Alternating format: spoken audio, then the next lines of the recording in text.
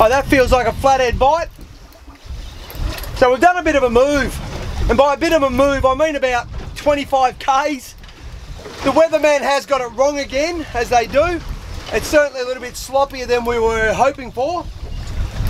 But that's fishing, and that's particularly fishing at Port Walshpool. You've really got to watch your weather up here. Let's see what we've got though. So they did a move.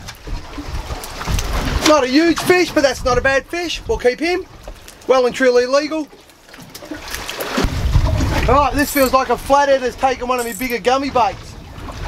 Hopefully it's a decent one. Rod 3 here is also getting a hit. Quite often the flathead out here in the deep, they'll eat some big baits.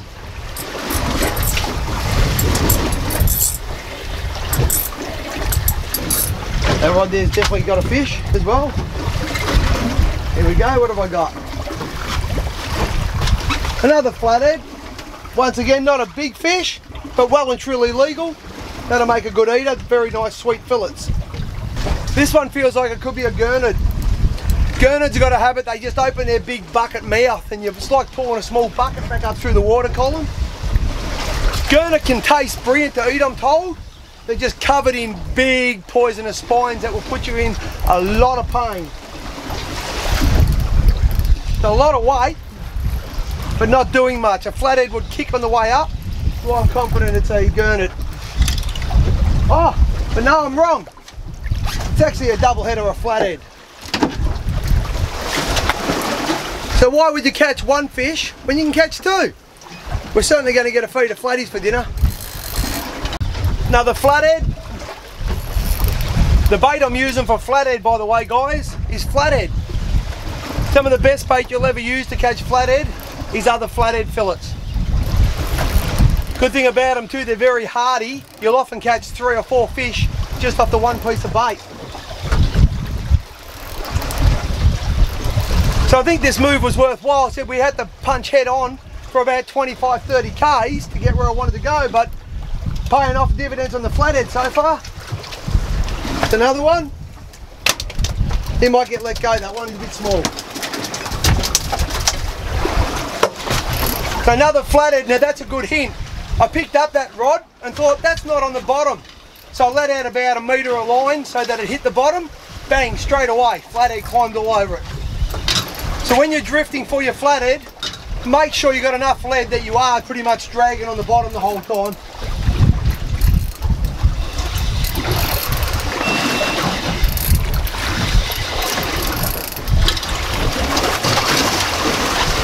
Another flatty.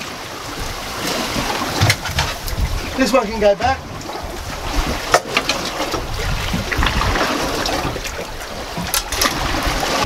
So this is a very big bait. This was a cooter head and it was getting lots of bites before and did nothing. I just picked it up to check it and there's a lot of weight on it. And as I look at my sounder, there's fish under us right now.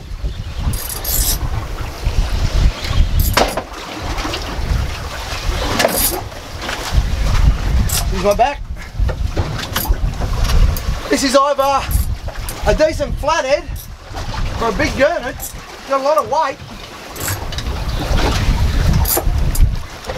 The other rod over here is getting hit as well. That's about to go. That's got a fish on it.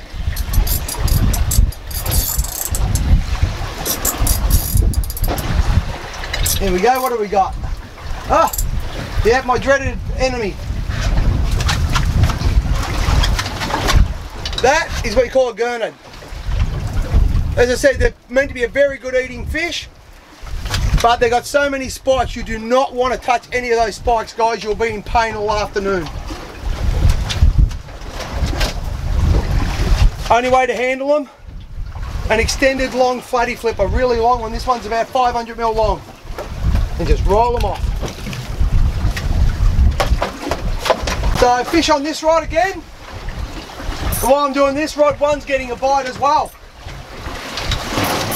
We certainly found the patch of flathead. Just hopefully there's a big gummy swimming around here too.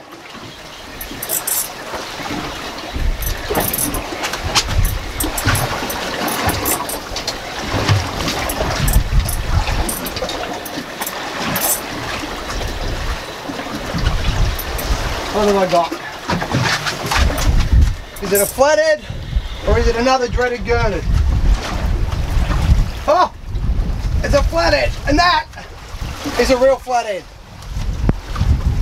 That's got to be 46, 47 centimetres. That's a real flathead, that's what we come here for. This feels like another flathead. Might actually be a double. I did feel it get one bite that hooked up and I dropped it back down because there's two hooks and it got hit pretty hard, so I might get a second one out of this yet. Feels like it's two. We haven't been able to find the real big ones today so far. What have I got here? Yep. Two flathead. Now the bottom one's well and truly legal, the top one probably borderline. I'm going to release them both, let them both go back to grow a bit more. This feels like another flathead. I think what we're going to do after this, we haven't got the gummy that we're hoping for out here. It is a little bit sloppy too. We might do a run back inside. So we're coming up to that stage of the tide where inside could be quite good. Well guys, we just made a run, we're back inside now. Offshore is a bit sloppy, the weatherman certainly got it wrong today. It was meant to be glass calm, but it's not. So we've just come inside, we've anchored up here. We're going to try and catch a gummy here. We've got about an hour left in the tide. So let's see how we go for a gummy, guys. So stay tuned and hopefully we'll catch that big grey for you. Got something on here. Nothing exciting, a bit of weight, but it's nothing too exciting. Might be a flatfish like a little banjo or something. Let's see what we've got. Oh, what do you reckon it is? Tell you what it is, look at that. That is not a bad bycatch. That's a very solid flathead. We'll have that one. Well, we got to the bottom of the tide and nothing major. Got something small on here. We'll see what we've got in a moment. But we're going to pull the anchor up. We're going to have a sound around here and see if we can find something to anchor on for the start of the flood. What have I got here? Whoa! Whoa, wait till you see this, guys. This is a huge. Oh! It's huge. Ah! I gotta lift it. Ah! Look at that. That's the catch of the day, eh? A little baby school shark. Look at that. Actually, is that a bronzy or a schoolie? It's a school shark. Just a little baby school shark. Look at the size of that. I hold it out to the camera. Got to have long arms there. Cute little pup. Wouldn't be very old, that. We'll let that go to grow a bit bigger. Well everybody, it's getting late in the day. It's really starting to cool off now. It is May. It is into the winter time, so it's starting to get a bit cold. We're going to call it a day. We've had a pretty good day on the water. Not good on the fishing, but you know what? Not every day is about catching a lot of fish. We've been to Refuge Cove. Oh my God, what a spot. I hope you've enjoyed that and encourages you to go and have a look there. So stay tuned after the break and we're going to show you how we prepare those magical flathead that we caught today and we'll bring them to the table for you. So see you after the break, guys.